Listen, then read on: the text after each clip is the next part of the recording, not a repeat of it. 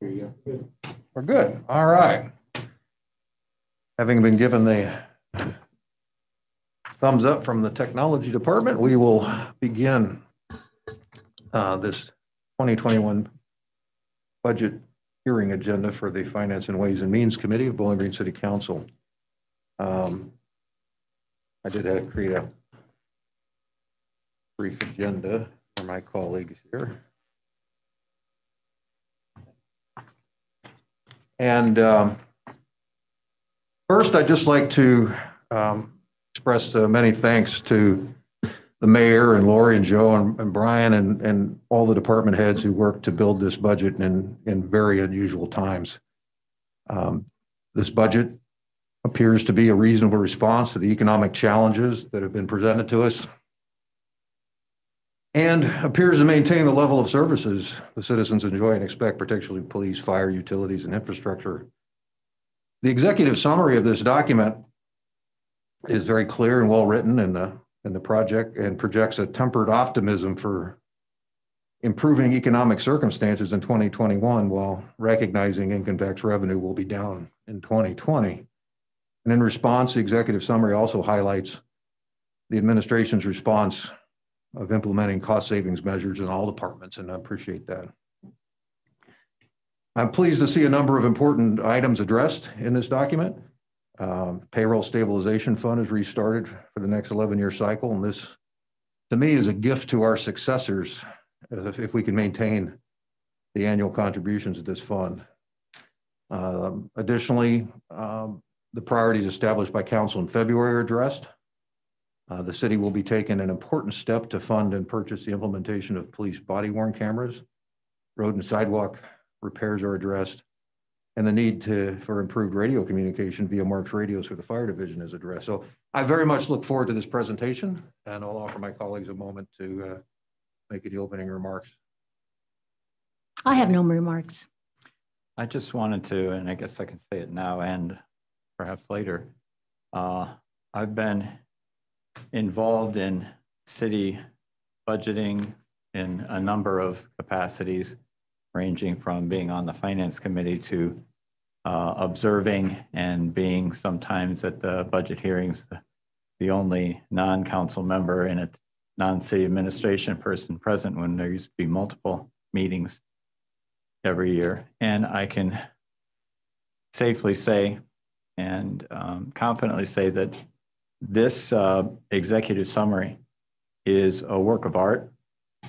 It's obvious that it's a result of many people's input in putting the summary together. And then you've got the background, which is many hours of work. And I think that being someone who is sometimes brevity challenged, the exact right amount of detail has been put forth, and not only in summarizing what the money, where the money is coming from and where it's going, but also the priorities. I thought that was an exemplary job that was done in saying, these are the things we're concentrating on, and this is why, and this is how we're doing it. And as far as working with the entire city, this document, if anyone needs evidence of how well this city functions, and by that I mean the administration and everybody that department heads, it's this. The directive was given to cut in an intelligent way. It's shown that that was done. And I would be remiss if I didn't mention the work that Lori and Brian Bushong have put in to put this together. It's a well-oiled team. So I want to make sure that you all get the credit you deserve for the type of work that went into putting this together. And it's not only a balancing act in terms of how it's communicated and how it's put together, but also in terms of the very challenging times that we are in. I'm just very, very impressed with the work, and I want to thank you all for it. Yeah. All right, thanks, Bill. I think now we'll hear from our mayor. Good evening, everyone. Welcome. I'm very pleased and excited to present my first official budget to you as the mayor. This is an important responsibility and one that I don't take lightly. Our charter spells out that the mayor, quote, shall be responsible for the preparation and submission of the annual estimate of receipts and expenditures and of appropriation measures, end quote. Presenting this budget is important to me because it provides an opportunity to communicate priorities. It also provides a sense of balance as we continue to fund the important services we all come to expect and rely on. Something that I knew during my years on council, but has become even more apparent during my first year as mayor, is the dedication and hard work exhibited by the employees of the city as they provide the many day-to-day services that we enjoy and frankly, we sometimes take for granted. These day-to-day services of our police, fire and ambulance, public works, utilities, parks and recreation, and all of the other departments keep our citizens safe, keep traffic moving, provide clean streets, deliver dependable electric service and safe drinking water, and provide us with a safe and enjoyable place to raise our families and call home. As you would expect, funding these essential services is a major part of this budget. It became clear early in 2020 that the COVID-19 pandemic was going to have a substantial impact on the city's finances and would also impact citizens and businesses here in Bowling Green, across the state, and the entire country. I began speaking with staff and with council about my belief that we needed to address our short-term financial issues, but not at the expense of our future. Our priorities had to include addressing the effects of the pandemic on our budget and our operations, and our priorities must include a futuristic view. We must lay the groundwork for our future vision. This budget provides both balance and a path towards addressing these priorities. As you will hear this evening and as you read the budget summary included with your books, despite the pandemic and the short-term economic toll, we are prioritizing efforts to keep the city moving forward. We are funding body-worn cameras for our police. We are including street paving projects, various capital investments in our equipment and facilities, a new city building project, and various council goals such as launching a pilot program for food waste composting, continuing our implementation of complete street design concepts and roadway improvements, and a continued focus on energy efficiency and sustainability efforts. The periodic financial updates to the Finance Committee that were instituted by Councilman Robinette helped us keep our finger on the pulse of the financial impacts from the COVID pandemic. These updates help us understand the scope of the problem, as well as help us monitor efforts to utilize funds received from both the state and the federal government without the relief provided through the CARES Act funds for direct COVID-related expenses and for safety forces salaries, as well as dollars received through the Bureau of Workmen's Compensation. The budget for 2021 would look much different than it does now. Finally, I'd like to thank all the staff that has been involved in the development of this budget, beginning with Lori Treader, Joe Fawcett, Brian Bashong, and Brian O'Connell. Also our department heads and their staff who helped to make the priorities fit, and the administrative staff who helped develop and organize the budget that you have before you this evening. It truly is a group effort, and I could not possibly be more proud of this team. So with that, I'm going to turn it over to Lori for review of the budget. Thank you. Thank you, Mr. Mayor.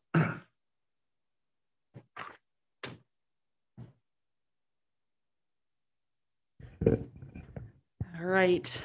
Somebody give me a signal if anybody at home is having trouble. Text Joe or something if you're having trouble hearing me. I'm going to try to speak as clearly as I can this evening. All right. So here we are at our agenda for tonight. This is our agenda for the evening. We've already heard from the mayor, and I will give you a brief summary of 2020, discuss the highlights of the 2021 budget proposal, take a strategic look at some of our funds, and then conclude with questions that you may have. As Mayor Osbacher mentioned, and as everyone knows, the challenges of 2020 have been unprecedented in many ways. In putting together an annual budget, one is always mindful of the year concluding, but the impact of 2020 was a significant factor in the development of the 2021 budget. As our slide here shows, I think that we are all thankful to be at the review part of 2020, meaning that this calendar year is getting close to being behind us.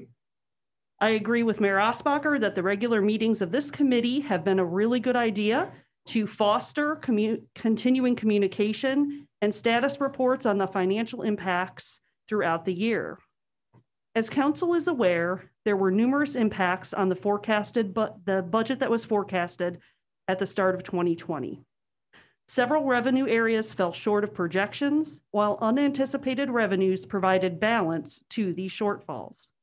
It is anticipated that income tax revenue will be down 7.4% in 2020 from the original 2020 budget estimate.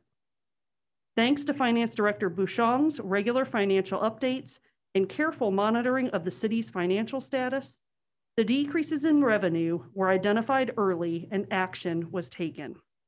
Among the reductions were cost-saving measures such as a hiring freeze, elimination of annual salary increases, and other expenditure reductions. We immediately prioritized the safety of our staff and citizens, recognizing that most of our services were required to continue, but in most cases would have to be delivered in a modified fashion. As hard as this year has been, there are so many things that I look back upon with pride at the ability of the staff to keep emerging and critical community priorities at the forefront and adapt as required for continuing city operations. Another bright spot in a year that had a lot of darkness was in the form of unanticipated revenues. Refunds from the Bureau of Workers' Compensation, the CARES Act funding, and additional funding from existing grant programs provided a balance to the revenue losses. This resulted in a year-end cash balance that is the basis for our 2021 budget. The 2021 budget proved to be quite a balancing act.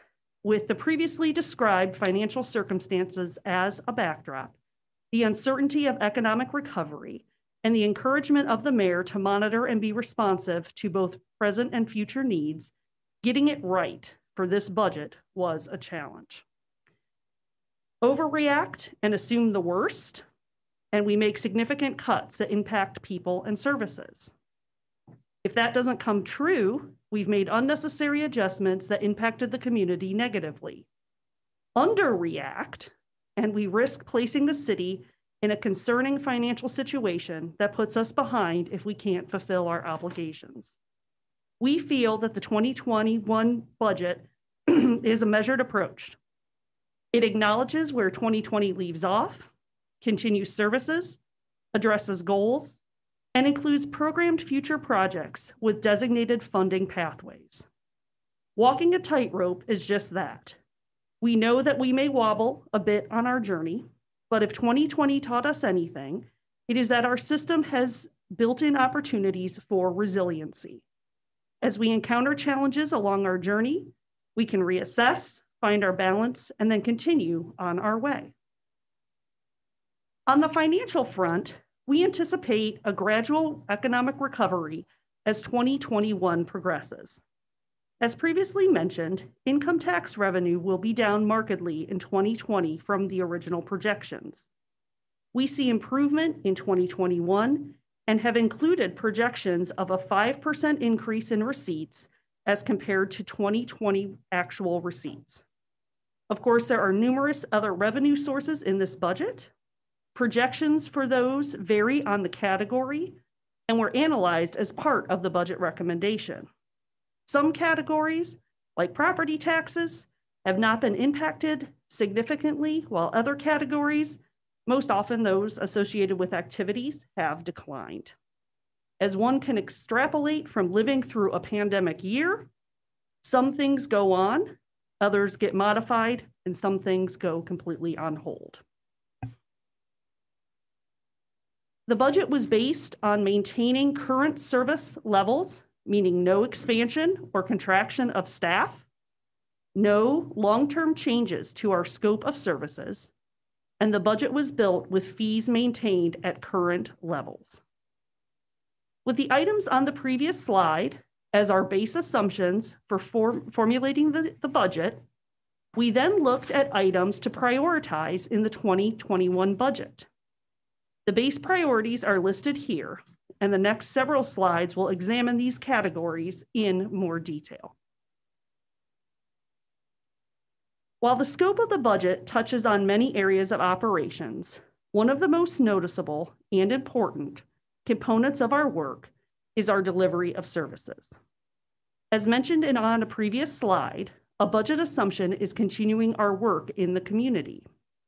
This is on the spectrum from life-saving to security to health and sanitation to quality of life and a lot of things in between. It includes those things that one can easily take for granted, that the street is cleaned and the roads are engineered correctly, to those things that are necessary for a cohesive community, for example, the height of your neighbor's fence, to those things that enhance your life, like walking in a park. Behind the scenes, there are numerous people providing for the fair, accessible, accountable, and steady administration and processing that accompanies the operation of any organization or business. We should also note that many of these areas aid and support our elected and appointed officials, including our many citizen volunteer boards and commissions, so that their deliberations are efficient. The non-utility expense budget is over $84 million. Now you can take off about $20 million of that for internal transfers, which basically just means moving items within the budget. And this is a weighty responsibility to manage and be responsible for the many components of this budget. Add in the utility budget and the amount to be appropriated in the 2021 annual budget appropriation ordinance, which will be part of council's packet for your Monday evening meeting, will be approximately $172,494,000. Discussing the numerous details and line items that make up this budget doesn't make for an exciting presentation, but these everyday expenditures are very important as it's a very large component of our budget. Our department and division heads are careful and considerate in their budget submissions, taking into account the components needed for their operations, working to be and improve efficiency and effectiveness, reflecting the city's priorities, and providing proper oversight and accountability for their designated areas. Of course, as part of this assembled budget book, budgets have been carefully reviewed and scrutinized to ensure continuing compliance with these important areas. As mentioned previously, the funding for these areas is one of our base assumptions. Once funding is allocated for these ongoing services, we begin to look at the other priorities in other areas of the budget for inclusion. And we do want to note that, of course, our department heads are normally here and joining us in the council chamber. Due to COVID protocols, we ask them to remain in their offices or in another remote location to join us via the computer. Discussions about policing during 2020 resulted in adaptations to reflect feedback from elected officials and citizens. Our police division, which was actively engaged in conversations about policing, shared in support for an emerging priority related to transparency, equipping officers with body-worn cameras. This is not new technology for police, and in fact, the Bowling Green Police Division has had in-car cameras for decades. However, as this slide shows, there are numerous costs associated with body-worn cameras. Although the division has previously recommended the system, funding had not been previously prioritized because of the rather large initial and ongoing costs. It has now been prioritized, and it is included in the 2021 budget. As you'll see, this is an approximately $125,000 investment, and there will be ongoing costs related to the software and other components to maintain the system. As noted in the executive summary of the budget, the police have applied for a grant for cameras. Because the status is unknown, and this is such a high priority, full funding is included, although we certainly hope to see some financial relief in the form of a grant.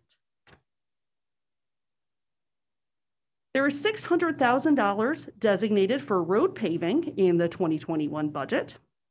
Of that amount, $400,000 will be for general road paving.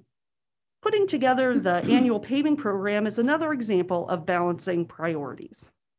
In determining the priority for street paving, the Public Works Department relies on the Pavement Condition Index that rates the quality of streets, visual inspection by department employees, traffic volumes, and other conditions relating to the road conditions.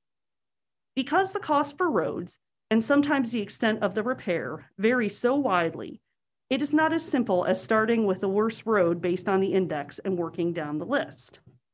Once the budget appropriation is made, Public Works will consider the factors above, including proximities, for example, roads adjacent to one another in a subdivision, and develop the specifics for the program.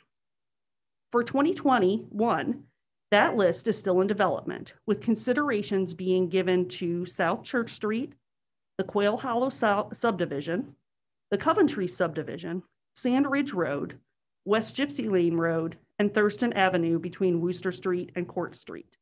The final paving list will be determined in early 2021. The other $200,000 in the budget is to begin the work on Wooster Street. This is a 2-year project that is being funded in conjunction with the ODOT Urban Paving Program. As the table shows, the paving portion that will occur in 2021 is on East Wooster Street from Campbell Hill Road to the CSX railroad tracks. West Wooster Street will likely have utility-related work in 2021 as well, in anticipation of the paving improvements listed on the table, which will occur in 2022. Part of our prioritization work is looking ahead to future projects and commitments to ensure that adequate financial capacity is available. We have 3 upcoming partner projects. As part of the ongoing safety, traffic, pedestrian and bike, and aesthetic improvements at the city's I-75 entrance, a roundabout will be added at Campbell Hill and East Wooster Street in 2023. In connection, a median will be added in the area between the interstate and Campbell Hill. This is a critical safety enhancement for that corridor because it will eliminate the dangerous T-bone crashes that occur when left turns are present and that we have seen throughout the corridor. It will also be another link in completing the vision outlined in the 2015 East Wooster Street corridor study. The vision for this area, in addition to the very important safety components, is to bring down the scale to make it a more welcoming entry to our community, in addition to reflecting the character of the town. A transformation like the one we are working on in this area will be over a decade in development, as it is required to be for financial and access purposes. The partnerships leveraged as part of this process are critical. While funding is not allocated in the 2021 budget, we are mindful that there will be upcoming financial commitment and preparations for that are now being made. Likewise, the same considerations will be given for another upcoming significant project, South Main Street. This will be a fairly extensive 2024 project to this growing and active area of the community. In addition to road improvements, complete street concepts have been applied to this project, including a multi-use side path and pedestrian crossing between Napoleon and Gypsy Lane roads. Now, perhaps you've picked up at this point 2 of the major efforts that were trying to be achieved in this budget, which is identifying priorities and achieving balance. The proposed new city building is an embodiment of both of those goals. The topic of a new city building has been explored for decades, while other commitments, a recession, and other priorities were balanced.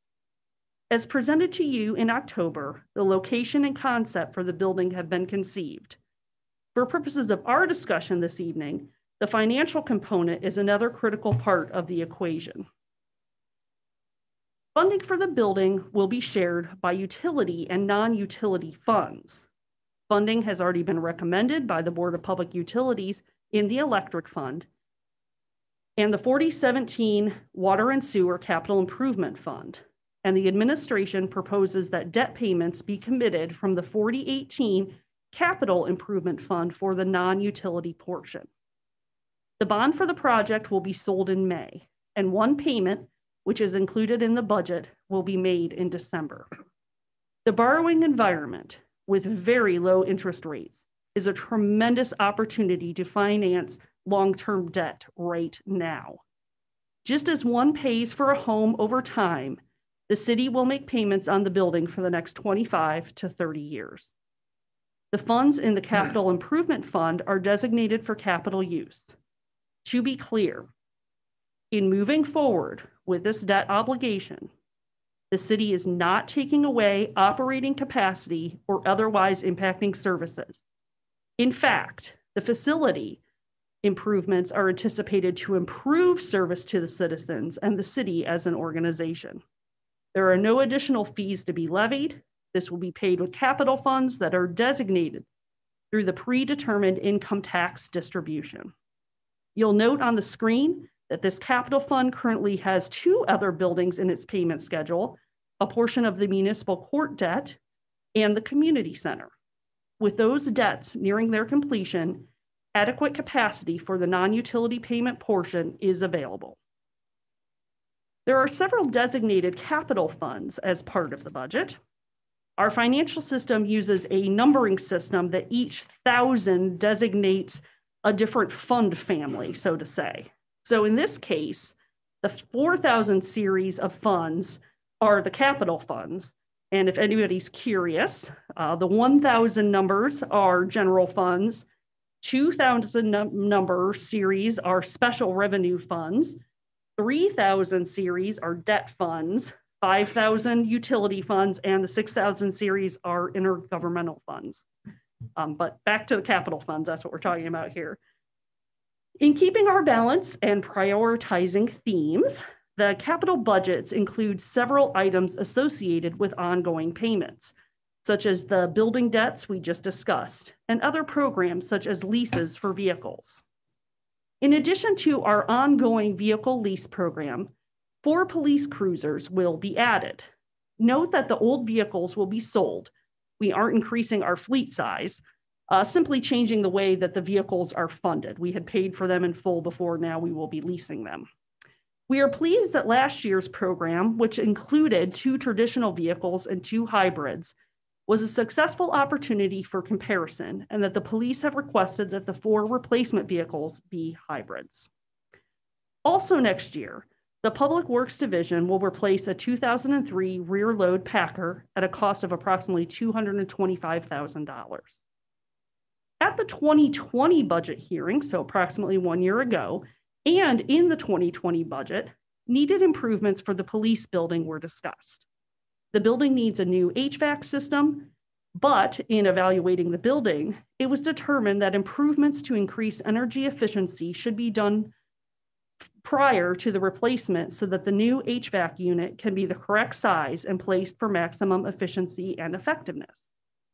The 2020 funding was placed in reserve to fund a portion of the work, and a 2-year program of improvements is recommended. This work will include repairs to seal the building envelope, tuck point masonry joints, seal, replace windows and windowsills, fix deteriorating concrete areas, and modernize certain equipment, such as replacing the indoor diesel generator in the garage with an outdoor natural gas generator. Other reserve funding, you might want to think of that kind of as a savings account, is in place for equipment replacements for the arborist and for a fire engine as well. I've already mentioned that the city monitors its debt capacity and balances of the obligations of past debts with current demands and known future debts. The table on the slide shows the current non-utility payments. Note that 5 different funds are utilized for these payments. The North Main project will be the next piece of debt coming off in 2022, and the before-mentioned municipal court and community center buildings paid in the 4018 fund will follow. The aquatic center is paid through a voted levy. When I look at the timing for the final payments for I-75 and for the Veterans Building, the 2040s seems really far away. However, I can remember working on a chart very similar to this and thinking that 2023 and 2028, the municipal court and community center, were the furthest out payments, and that was really far away. So somehow time goes by quicker than we realize. In terms of city operations, the focus and priorities of our local government changed and shifted more dramatically and more quickly when the pandemic hit than I have ever witnessed in my 20+ years in local government. Like our residents, businesses, schools, our university, every part of our lives, we had to make changes, adapt, adjust priorities, reassess, and learn to operate in a world that looks very different than it did when we began this year. We had to balance health, safety, economy, and so much more, with priorities and balance changing as we learn new information and when its outcomes, impacts, and the like. How different things are now from the time when council identified the goals listed on the screen. Yet, just because our priorities shifted to meet an emergency and an emerging time, we've continued to keep these goals as part of the city work and, as appropriate, included funding for 2021. Working down the list, the first goal relates to the Community Action Plan and ongoing efforts to implement initiatives related to neighborhood revitalization efforts. Specifically, Council identified a request for public art. For the past several years, a CAP microgrant has been included in the budget to support neighborhood initiatives. Now, I just want to make a quick note that that is different than the numerous home rehabilitation grants that are administered by our Grants Administration Office. It is suggested that the program designated be expanded to also allow for public art, and we request that Council perhaps better define how you'd like those funds to be utilized in 2021. The zoning code update, which in part reflects the ongoing CAP implementation, as it is addressing some of the prioritized items from the action list, is ongoing. Funding is not needed for 2021 because the money is encumbered in the 2020 budget. However, with the goal to have the code updated by December 31st, 2021, and we are still on track for that goal, there will be a lot of work done by staff, the Planning Commission, Council, and our citizens to consider these changes. The city's zoning code is a very important part of our community, and although this will be challenging work that lies ahead of us, it is also an exciting opportunity for our community. As you are likely aware, longtime Economic Development Director Sue Clark is retiring soon. Katie Thompson, who is the new director, is aware of Council's goal to analyze and update the city's economic development approach and has actively discussed that process with her Board of Trustees.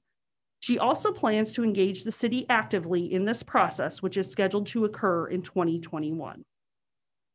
At a meeting of the Transportation and Safety Committee of Council in early November, we discussed the process to move forward with planning for a pathway to reach the community center and Cogan's Crossing. At that time, we discussed, due to staffing shortages as a result of the hiring freeze in engineering, hiring this work to an outside firm. Funding was not included specifically in the budget, but for a reason.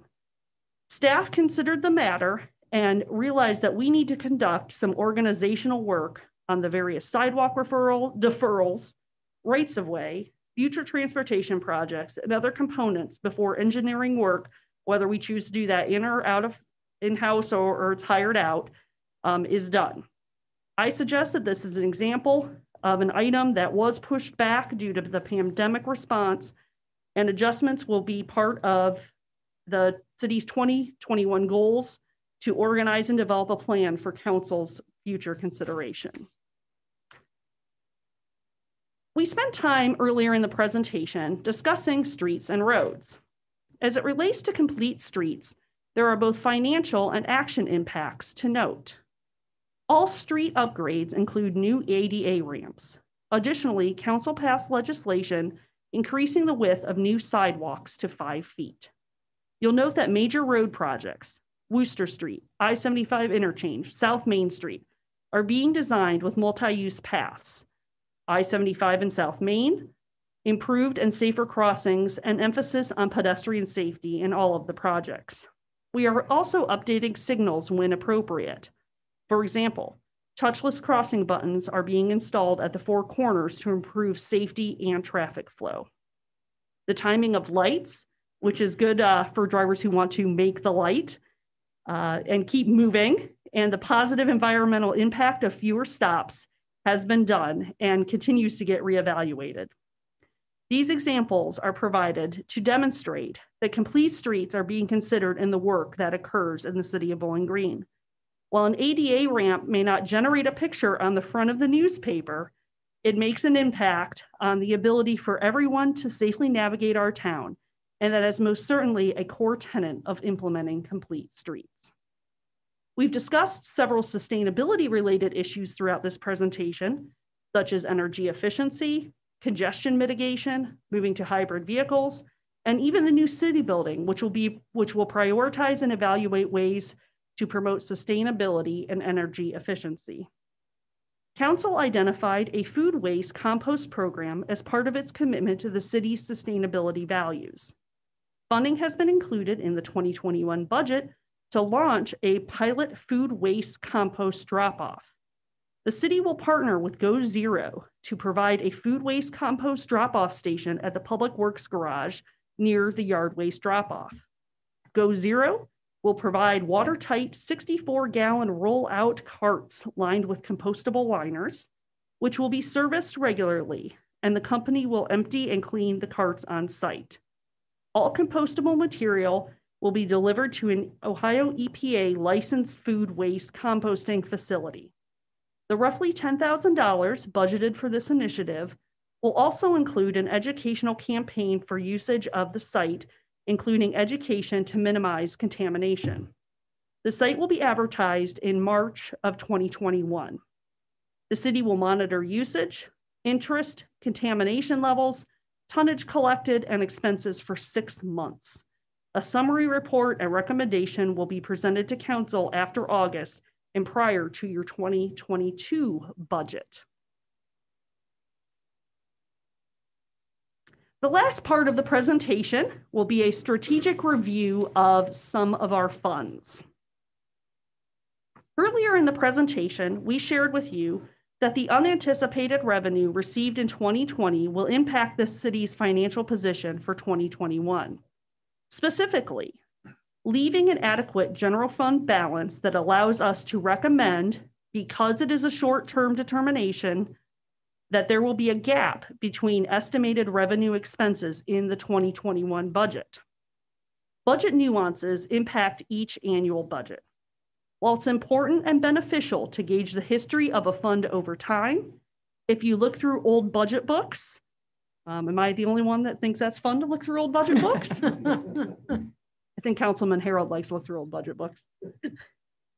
You'd like to note one-time or year-specific nuances that impact the year's budget. For example, in 2020, there was a 27th pay, so salaries appear increased. In 2021, a budget nuance is related to the building at 130 South Main Street. The building was sold in 2020, and therefore the revenue shows in 2020. However, the bond anticipation note for that purchase will be paid off in May 2021, so that expense shows up in 2021. We've mentioned in a prior section that the city plans to purchase a bond in May of 2021. We are pleased that going into that activity, we can show an increasing balance in the general fund that gets increasingly closer to the 25% targeted fund balance in the city's finance and debt policy. In fact, based on our estimates for 2021, we are only a little over $25,000 from that target, which is well within the anticipated margin for a projection. The financial impacts of this year also demonstrate the importance of these reasonable balance levels. The unanticipated revenue was a relief and made a significant impact. And while had we not received that revenue, we'd be having a very different conversation today. The city would have been able to bridge the gap, even though appropriate the city would not have been able to bridge the gap even though appropriate adjustments were made. This is when my staff laughs at me because I'm having a little bit of trouble with my reading vision, and that was at the bottom of a page. They threatened to hold it out here for me. If I had a time machine and you could take me back to this day, and I saw, you showed me this, I would honestly be flummoxed as to what could have occurred to result in a budget that would look like this. But then again, we've never seen a year like 2020. And I need to say just one more time, because I'm coming to a close on this presentation, that our financial system passed the test this year. It was difficult. We were challenged, but we rose to that challenge. And because we did so, we are finding our balance of how to move into 2021. Speaking of being adaptable and finding balance, the Parks and Recreation funds and the department too had to be all of that and more in 2020. You'll see that large dip in 2020, which shows a sharp decrease in both revenue and expense for 2020 as adjustments were made to respond to the changing environment. As noted in our executive summary, we do want to remind you that the current property tax levy for Parks and Recreation needs to go on the ballot this year, and a committee will soon be formed to provide recommendations to council. Due to unanticipated revenue, particularly the refunds from the Bureau of Workers' Compensation, the police and fire levy funds were able to endure the decrease in income tax and continue to fund the officers who are funded by these levies. If you see former council member Bob McCumber, you can thank him for the picture on this slide. The history on the slide does not go back quite far enough to tell the story of the fire levy fund, but there was a time when there were significant financial challenges associated with this fund. An additional 0.08 levy passed by our voters in 2010, and balance efforts with the general fund are part of the recovery story. We are pleased that the targeted fund balance has now been achieved consistently since 2019, and it is so again in 2021. And we feel that the right balance for this fund has been finally achieved. The water and sewer capital improvement budget was reviewed as part of a previous joint session with the Board of Public Utilities. As a reminder, this is an income tax fund dedicated for utility purposes. You'll note that the large rise in both revenue and expense, and the main reason is to account for the potential EDA grant. If funding is not received, revenue will not be as high and expenses will be lower as well. The remainder of the budget was assembled. Much has been described throughout this presentation, finding balance and identifying priorities. In this case, there are several debt payments allocated to this fund.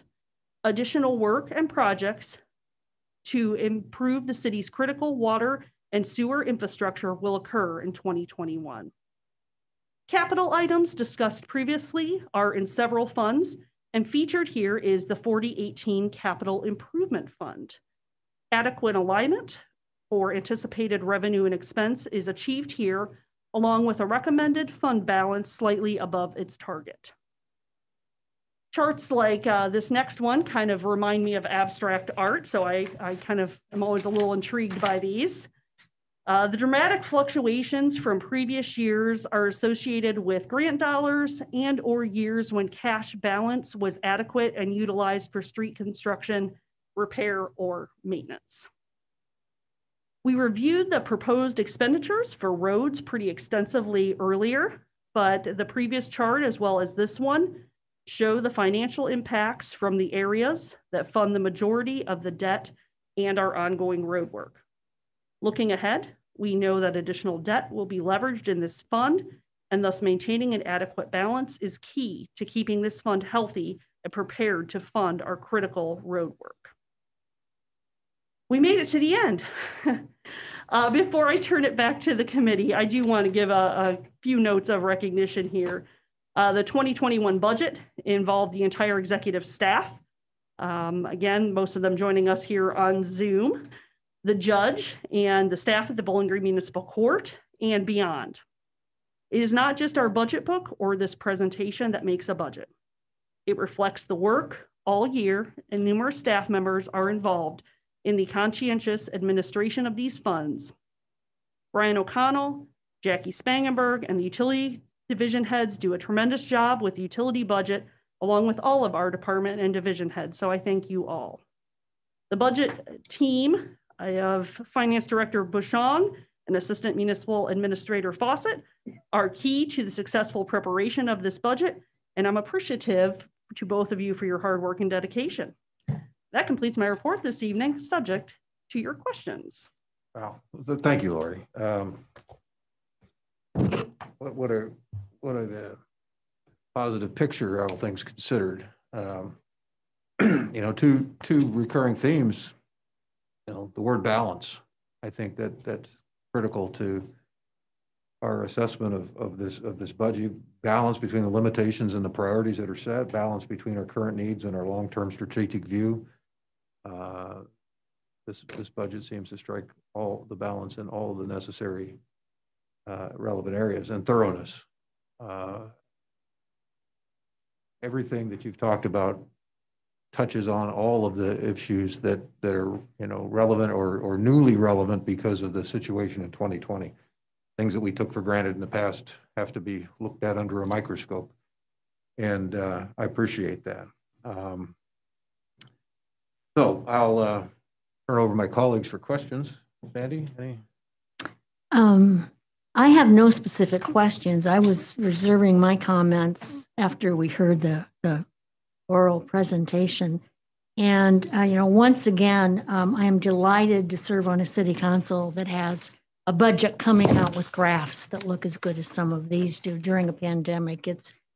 It's absolutely phenomenal how you were able to accomplish this. And I know it took the work of every single employee to make this happen. And I also want to say I'm very thankful that Ryan Bushong decided to extend his time with the city under their employment. Oh God, what would we have done without you? I just can't imagine how awful it would have been for the rest of the administration to face preparing a budget without you. You are correct. I second that motion.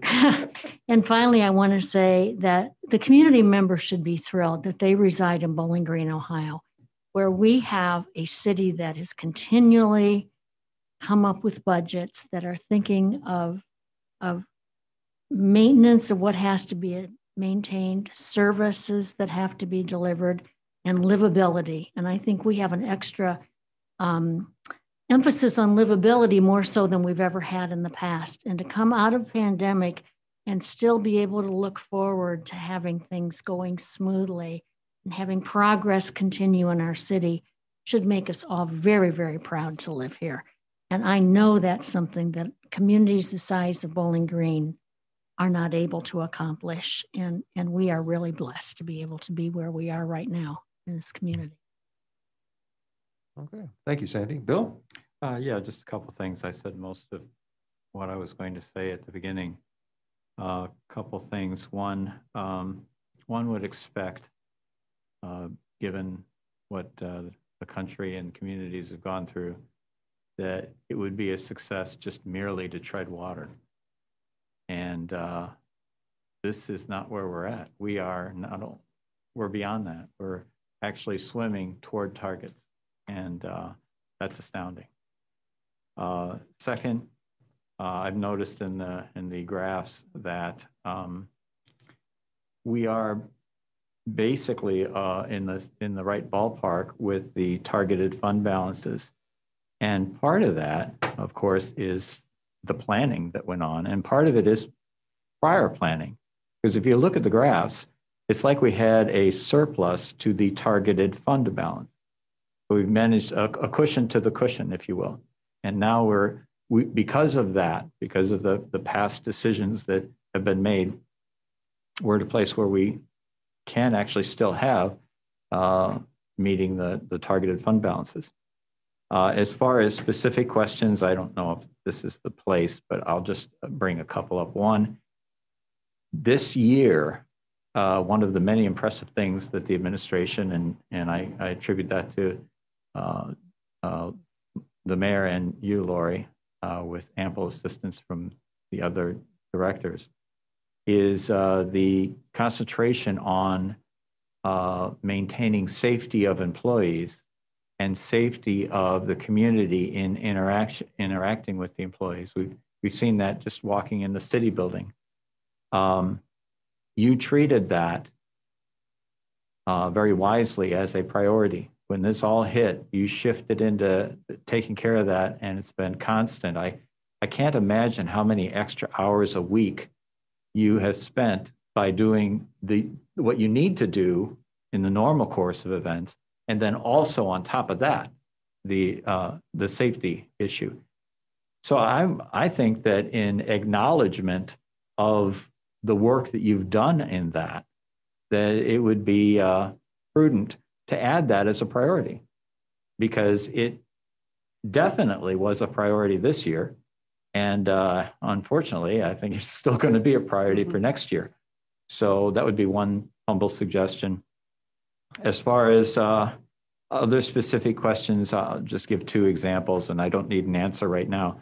And there was a bit of discussion in the executive summary about some buildings that needed repair. And I was wondering if the Thurston Fire Facility needs any significant repairs and whether that's reflected in the budget. It's kind of a tough situation because who knows what's going to happen with that building. But anyway, that's just something to... We can provide an update for you on that. Funded in the 2020 budget, if you may recall, a year ago, was to do an assessment of that area. Right. We hired the Ohio fire chiefs to conduct that and have them look at the city's overall positioning of its fire stations, its personnel numbers, look at its response areas, the times of responses, and do a thorough independent analysis of what the ideals would be for the city moving forward. That should that fire station, not be located there, where should it be located? Right. And that was a little bit delayed by the pandemic, but the fire chiefs did come actually in person in September and spent a couple of days here in Bowling Green with our fire folks driving around, mapping. Our GIS department did a fantastic job giving them just massive amounts of details. As people who love data, it's probably stuff